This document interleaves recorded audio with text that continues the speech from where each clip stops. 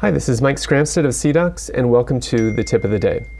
Now, in this tip, we're going to talk a little bit about milling surgical guides in the CEREC Primemill.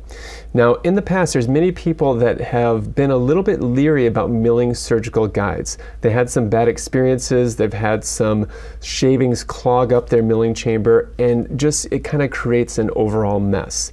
So one of the beauties of the CEREC Primemill is the whole internal was redesigned to maintain cleanliness.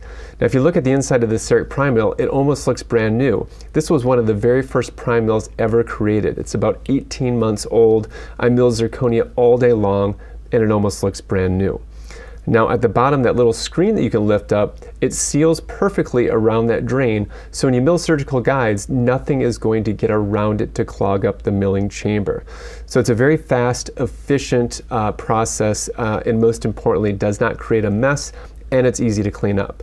Okay, so we'll go ahead and close the milling chamber door. We'll begin the process of milling the surgical guide. It's going to take roughly 25 minutes to mill a surgical guide in the CEREC Primemill. It's pretty fast and efficient.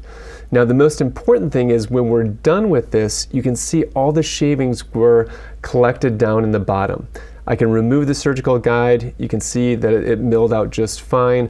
But most importantly, I can remove that screen and almost all the shavings are going to come out with it.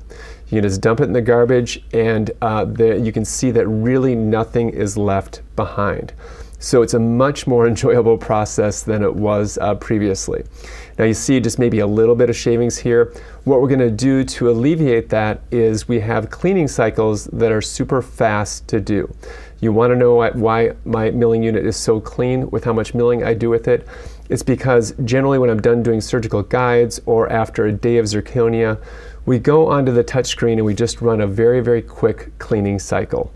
Generally, I just run the 2-minute cleaning cycle, and that's going to be enough to keep it clean. So run that once a day, and you'll never have to worry about a dirty milling chamber. So hopefully this process helps. Try milling surgical guides with the Primemill. Totally different experience, and I think you're going to enjoy it. For more tips like this, please visit us at CDocs. Thank you.